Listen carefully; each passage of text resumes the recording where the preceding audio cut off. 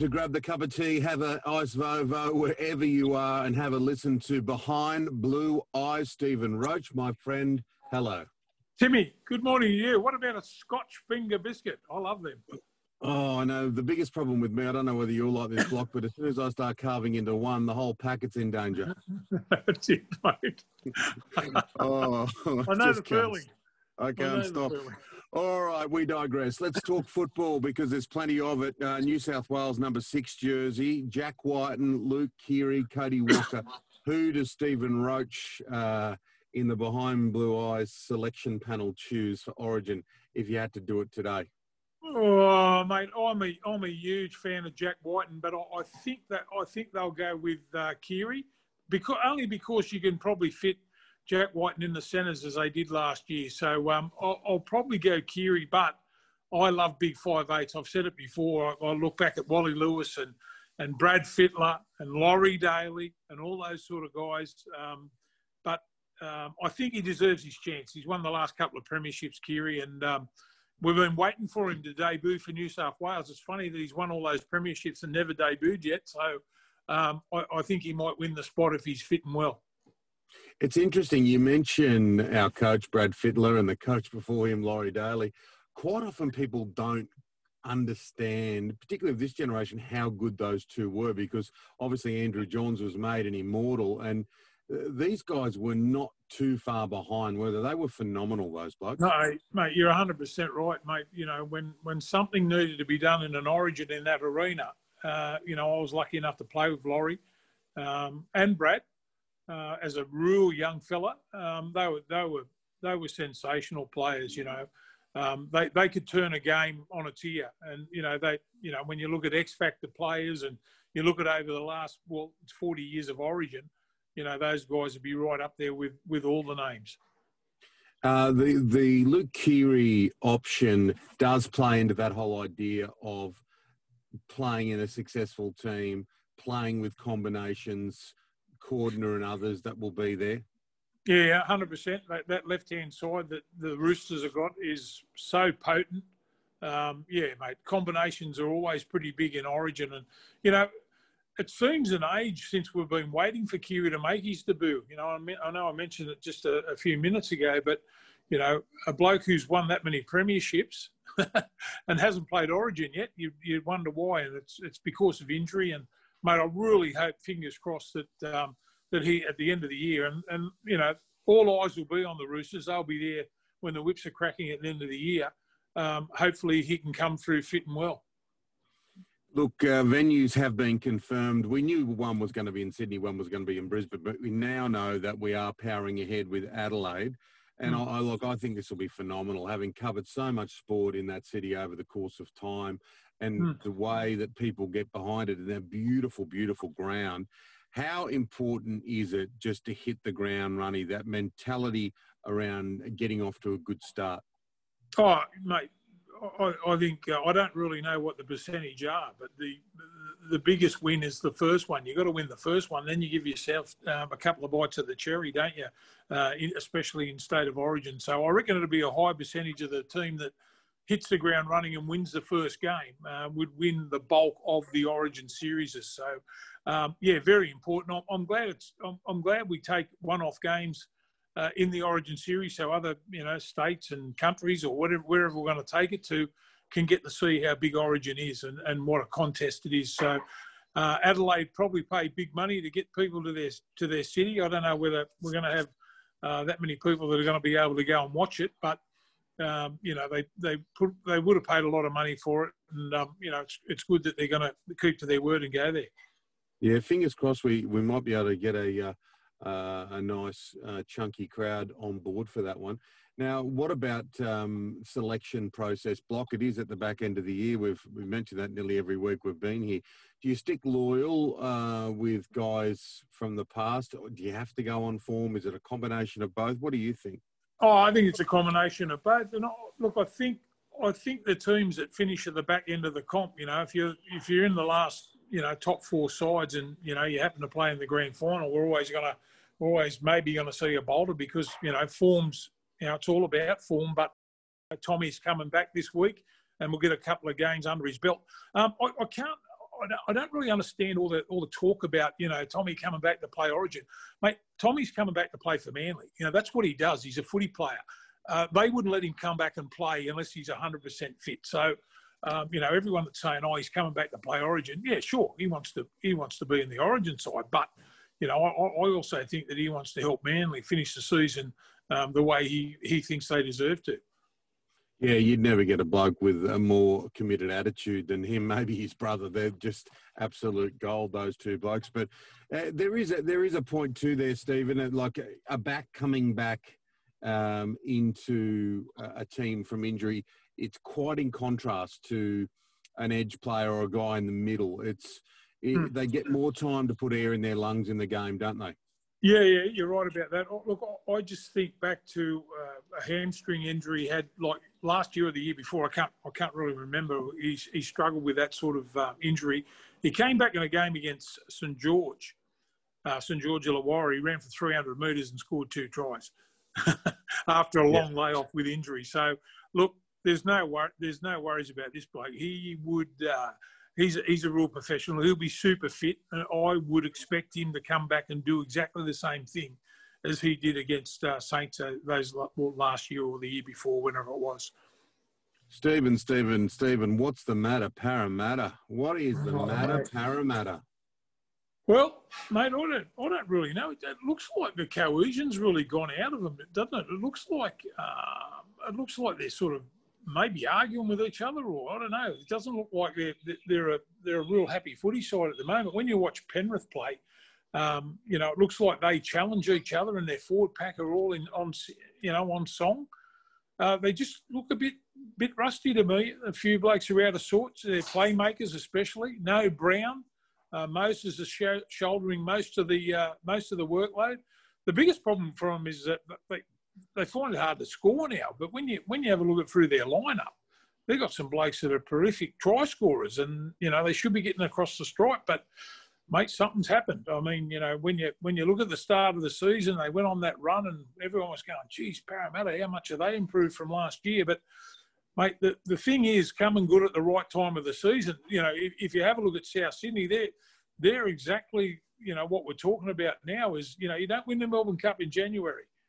So, Parramatta might have peaked too early, and they're finding it hard to come back.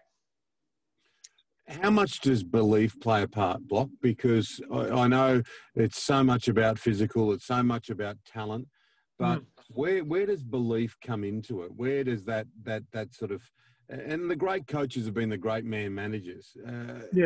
Give us your thoughts. Well, mate, I look at a bloke like Wayne Bennett. The story is that he doesn't flog his players in pre-season. Oh, they train hard, of course. But if you have a look, a bloke like Wayne Bennett's been around for a long, long time, knows the business backwards, knows what works for footy teams, not only the South Sydney side, but every side that he's coached. You don't win all those premierships, if you don't know what you're doing, irrespective of the players you got, because it's all about timing. This, peaking and all that sort of stuff, it's all so important that you've got to come good right around the time when you need to. This is a marathon, mate. This is 24 rounds. Well, it's only 20 rounds this season, but you still got to play, 20 rounds and then the semi-finals and the grand final. So it's all about getting there in the best possible shape with the best team that you can on grand final day. So, it's all about timing. And, we're all talking about being a 2 or 3 horse race. I count South in there now just because of the way that they've been handled all season and the way they're coming good now. What about Canberra? So the teams, a lot of people are saying are Roosters, Panthers, Storm, and some have said, I think they're the only ones that can win. You've thrown Souths into the mix. Canberra. I like Canberra too, mate. I like Canberra. I like, I like their forward pack. I think they've got the strongest forward pack in the competition when you add the bench on. If you have a look at the starting sides, I would say, Penrith would be right up there and the Roosters. But I just think with the depth that they've got with the Canberra Raiders, I think they're just flying under the radar a little bit. They're down there in Canberra just going about their business. If they can finish in the top 4, mate, I reckon we might. I reckon we might see a repeat of last year's grand final. That's the way I'm thinking at the moment. Interesting. We've got an intriguing few weeks ahead. We certainly do. Who has earned themselves a debut New South Wales jersey, do you think? Ryan Pappenhausen has been mentioned a lot. He's a tough guy. He can play in a number of positions. He seems a perfect 14 or 15 off the bench. Yeah, that's going to be, for Freddie and Danny Badiris and Greg Alexander and all that to work out. I don't know whether, I know you mentioned he can play in a number of different positions, but going into Origin, you got to concentrate on one. If you have a look at Tedesco, it would definitely be the fullback. So he's an 80-minute player. I think my own opinion is that if we're going to play week in and week out for 3 weeks in a row, I reckon we're going to have the balance of the team. With 25, apparently it's going to be 25 players, so that's room for 8 players apart from the 17 that are starting. I reckon they'll be, the bulk of them will be forwards. I reckon because of the way, the intensity of State of Origin, the way State of Origin's played. So I reckon we might see a couple of backs on the bench, but I reckon we'll see half a dozen forwards that'll come in. Well, James Tarmo, I'd be surprised if he gets picked this year, but he has played Origin before. The reason I bring up his name is he's heading to your Tigers. What do you make of all that? Penrith's resting him against the Cowboys? Yeah, mate, I don't know. He's been a good player for a long, long time. But when I had a look at what Packer and Madalino brought to the Tigers, mate, they were great players. But your engine as a front rower runs out pretty quickly, and James is getting a little bit long in the tooth now. I don't really know whether the recruitment of the Tigers felt burnt about Packer and Madalino, but they've seemed to me like they've gone and done the same thing. If it was me and then my team, as you know, Timmy, I would have went hard after Heverington, the young front rower from Penrith that's been playing a little bit with the Warriors. That would have been my number one target. And then if I'd have got him, then I might have went for Tamo. But that's just me, mate. It's everyone's got their own opinion, but I just think we were burnt a little bit. The West Tigers by buying front rowers that were at the back end of their career, and I think we've done the same with Tamo, but he might prove me wrong. Yeah, well, a guy that's just flying at the moment, and he will be the New South Wales halfback if he stays fit, is Nathan Cleary. I would think that anyone that was going to throw him out of that position, the only way they're going to get there is if this young bloke gets injured. He's on fire. Mate, he's unbelievable. I think I've said it before on the podcast. He's the most improved player in the game, no doubt. Although he played Origin last year in the first couple of games, he's been unbelievable. He's Arsenal. The tricks that he's got in his bag, mate, he is. And you can say it now. He's only a young fellow. I'm saying it. He's a complete footy player. He's got the understanding of when to run. He's got the right options. He's got all different types of kicks that very rarely are the wrong ones at that time. So, mate, he's an unbelievable player. And the great thing for New South Wales is he could be around for a long, long time. Yeah, and the bottom line is with him is that he now just runs that footy team, doesn't he? And we mentioned at the start of the year, James Maloney's not there. He's just grabbing games by the scruff of the neck. And I know that that's what you like to see in football teams. And you haven't yet seen it with a guy like Mitchell Moses at Parramatta and a few other places.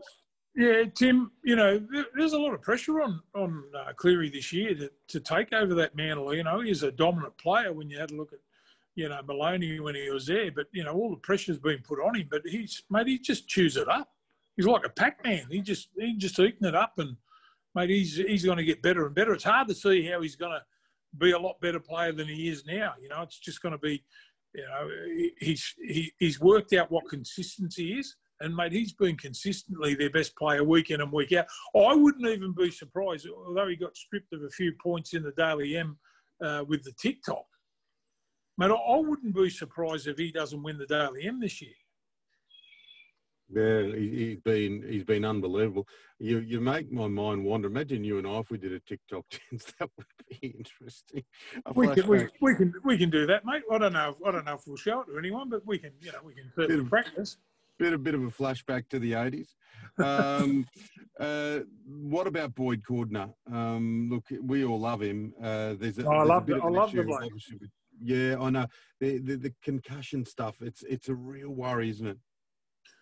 Mate, you got to realise, when you finish your footy career, you got another 30 years or whatever of work, or having a good time and that, and enjoying yourself. For me, Boyd's his own worst enemy, just the way he plays, mate. You can't, and I'm a great admirer of his, mate. He's a sensational player, great leader. I just wish that he doesn't keep playing and keep getting those sort of knocks, mate, because I'm worried about him down the track. But he's the only one that'll know how he feels and whether he can keep going. Can he adjust? The manner in which he plays, Block? I don't think so, Timmy. I think he's one of those guys, bull at the gate. He goes 100 million miles an hour, runs that tough line weekend. He's been doing it, since he was 17. There's been a lot of tragedy around his family and that the last few weeks, and I just hope he's well, mate. I really admire him as not only as a footy player, but mate, I know him as a bloke. He's a real tremendous bloke, and he's got a good family, and I hope he realises when it's time to give it away, but he's the only one that knows that. Yeah, and definitely they've been through a difficult time, him and the family and Gemma and the whole crew in our thoughts and prayers at the moment. Yeah. Changing Block to the other side of the field, the Sharks beat the Warriors. Now, I was at this game down there at Cogra on Sunday night, and Toby Rudolph, the way that he just muscled his way over to score that try, he's a big unit who's worked hard, a massive amount of ability and a huge tank of perspiration. He's ready to go. Yeah, I liked it. I liked it because the game was on the line. I was down there too, Timmy, and mate, it was to and fro in all game, wasn't it? It was a good game of footy actually. Tough game too. The Sharks had to fix their defence up a little bit, and they were a little bit better in defence. They'll have to get a lot better if they're going to go a little bit further in the semi-finals and the grand final if they get there. But mate, the game's on the line, and he put his hand up and scored that great try. It's a bullocking run, and scores a try, and wins the game for them. So yeah, mate, he's one to look out for. I think he's pretty he's got a bit of a strut about him too. I don't mind that. Got the haircut, the strut, and all that sort of stuff. So if you got all that and you can back it up, no one really cares. So he's been a find this year for especially come from reserve grade in Newtown, and mate, he's made an impact at the Sharks this year. Oh yeah, look, if someone's going to be a bolter, if the Sharks do all right over the next few weeks, his name's going to be continued to be mentioned. I know Freddie's a big fan now. The Broncos seem like this sounds ridiculous, doesn't it? But having followed and covered football for a long time, the Broncos seem like a danger game for the Eels. Yeah, I don't know, mate. I keep thinking that every week, that the Broncos are going to come good when I look at their team and their roster and all that sort of stuff. Mate, they've lost their way now. I don't think they can do any good in the last couple of games. Be a good one for Parramatta to get on top of them and win. But you only remember back the last year when it all started for the Broncos, when they beat them by 50 in the semi-final. There was a few cracks starting to appear in the building, wasn't there? Mate, if I'm the Broncos, I'm looking forward to the off-season and looking forward to the new coach and, just getting this season out of the way and just forgetting about it, and just try and start again. But the last thing Parramatta want to do is just turn up, wouldn't they? Particularly in the form that they're in. Well, they can't afford to. Parramatta not playing well enough to just turn up and think it's all going to happen for them. So, you know, they're going to have to be switched on. They've got their own problems at the moment, haven't they, Parramatta? And you know, they've got to find a little bit of form and find it pretty quickly. Mate, the Knights were blown off the park last round. They've got the Dragons this time. Yeah, and look, they've got a lot of Origin players in the middle, haven't they, Newcastle? Yeah. They've mixed their form. They've been up and down all year. Yeah, they've got to get rid of this, you know, win two, lose one, win one, lose one. They've got to, you know, you can't afford to do that now. We talk about consistency a lot on this podcast, and, you know, that's what they need, you know, obviously, you know, what happened with them last week, if that didn't rattle their cage and, you know, thinking, you know, we'd just turn up and go through the numbers. But, mate, you could see the distance between both the teams last week with the Roosters just, mate, they just peppered their right-hand defence. They went up that blind side. They scored 3 tries down there, and they just couldn't fix it mid-game.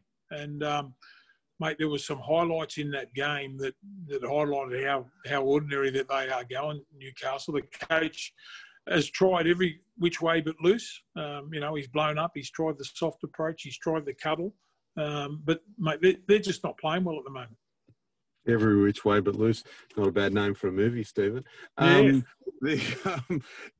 the thing also there in regards to the Knights is Mitchell Pearce. He struggled to form a steady halves combo because there's been a lot of injuries. Yeah, and they swap and change and that all the time, and you know that's been the biggest problem. And they brought young Lino in there, and you know he played against the Warriors and went ordinary. They gave him another chance the next week, and he played pretty well, and they won that game. But you know, as I said, mate, they win one, lose two, win one. You know, you can't do that. You know, the pressure's on. I mean, that's why the number 7s get paid all the big bucks, mate. You know, they're running the side, and they're at the end of the day, you know, they're held accountable for how the team plays. So, you know, when they win and you get all the accolades and all that sort of stuff, and everyone enjoys, you know, the spoils of winning, you've also, you know, got to understand that, you know, when you get beaten, you get flogged. You've got to take a little bit of the blame too. The Dragons, well, I mean, there's a few Origin boys in there. Tyson Frizzell probably at the top of the queue. Who else do you think may be in line for Origin for them? They want to finish well. They really dropped the ball last week against Canberra. Yeah, they've been ordinary, mate. You know, when I have a look at their roster, you know, obviously McGuinness, you know, could be a candidate for Origin because he can play hooker and he can play lock and he can play, you know, off the bench and all that sort of stuff. He can play in the back row. He's a wholehearted player. He's easily been, you know, probably along with Lomax, St George Illawarra's best player. So, yeah, mate, he could come in the contention. I'm sure that they'll pick Frizzell in the squad for sure. He's only got a couple of games left with the Dragons and then moves on to Newcastle. So, yeah, I don't. You know, I've been disappointed, to tell you the honest truth, about St George Illawarra this season, and you know, I haven't seen anything that will convince me, or you know, having a look at their roster now, you know, they're going to do much better next year. Yeah, look, I've got a bit of confidence in Anthony Griffin. I think that he'll straighten things out. I like what he's done at other clubs. So it'll be interesting to see what happens with the mighty Red V going forward. But Stephen, we've gone to Clint Eastwood in every which way but loose. We've covered some territory, all bar our TikTok dance. That is behind blue eyes. All about it. Yes. Good man. Thank you, Timmy. Throws the pass. He's got it back to you know who. Tedesco for the corner. Tedesco's over.